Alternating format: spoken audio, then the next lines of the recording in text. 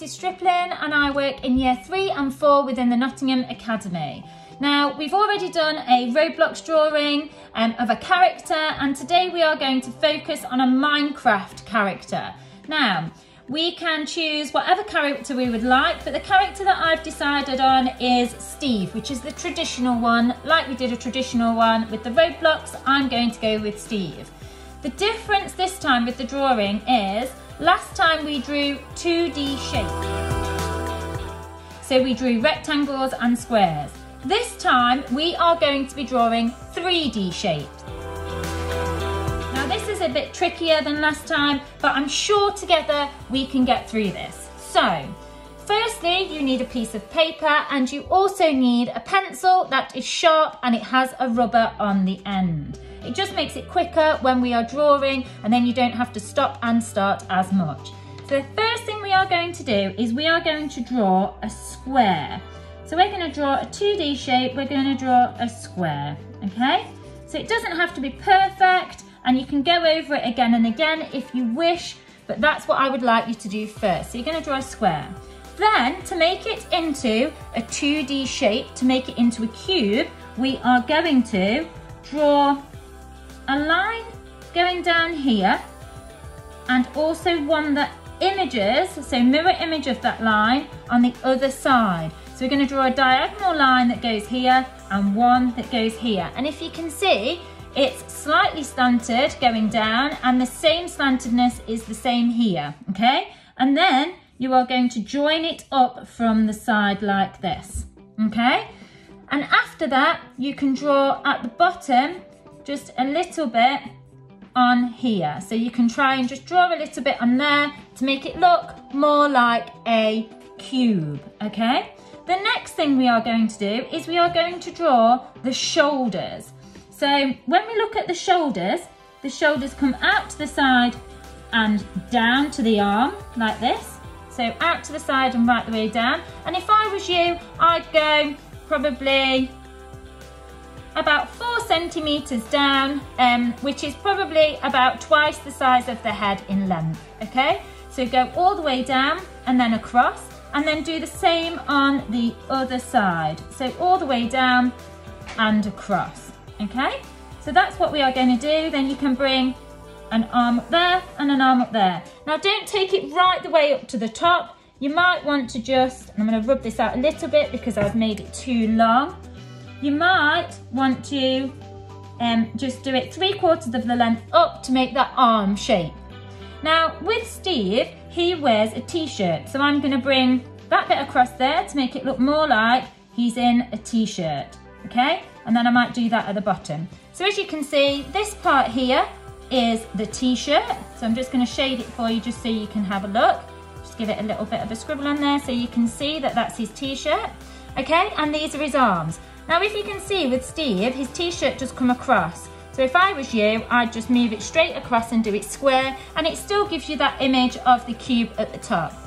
Now for his arm, this will make a shape more like a cuboid, because you've got this kind of shape here, which is like the rectangle shape, and then you're going to attach the 3D part to it.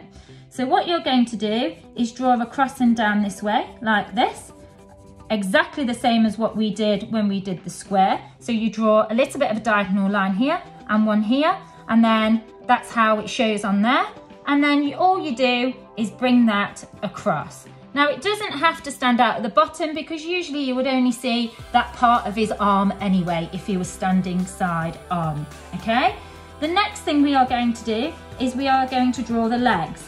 So again, a big rectangle going down and across, and again it can be the same length as the body. Now for mine, I've just noticed that I've not joined it up at the side, look, so see, even I make little mistakes. So bring it down from the arm like that and across.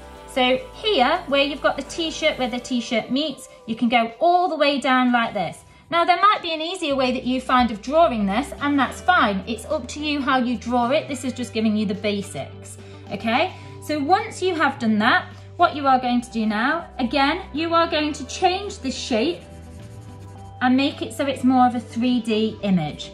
So again, if you just do it like that at the top, bring it down and then do the same kind of shape at the bottom and join it up. You can see that it's become that 3D image, okay? The next thing we are going to do is his little shoes. So I'm going to put little shoes on. So I'm going to do that. And then here, where the middle of the shoes and the legs are, I'm going to bring it up to make it look like his legs are separated like that. Now, because his shoes are 3D as well, you're going to draw them that way. And then we can always give this a bit of a shade here and a little bit of shade at the bottom. And this bit a bit of a shade to show you that that's the 3D side. And maybe this bit a little bit of a shade. So as you can see, you've got your basic image of Steve. Now, really, you don't have to have this point here, but it's just to show you how to actually make it look more 3D. You can join it up, and there you have got a 3D image of Steve. And he almost looks like he's standing side on. Now, once you have done that, you can add the finer details if you wish to. So obviously, with Steve, he has got hair that almost goes a bit like this. So you can add his hair. Now, I would expect you to colour it in coloured pencils. I'm just doing a bit of shading so you can see how it looks. And then he's got his eyes, so like this.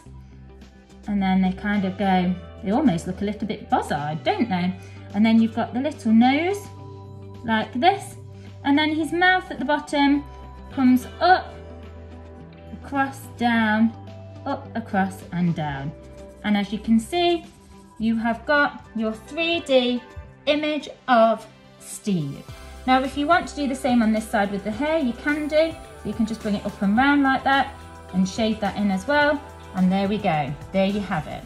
So well done everyone. If you've completely finished, that's fabulous. If you would like to do the basic shape and design your own character, that would be brilliant as well. If any of you have got any other ideas or designs that you want to show me, please pop it on Teams like we do at school and I can have a look for you. Okay guys, take care. See you soon. Bye.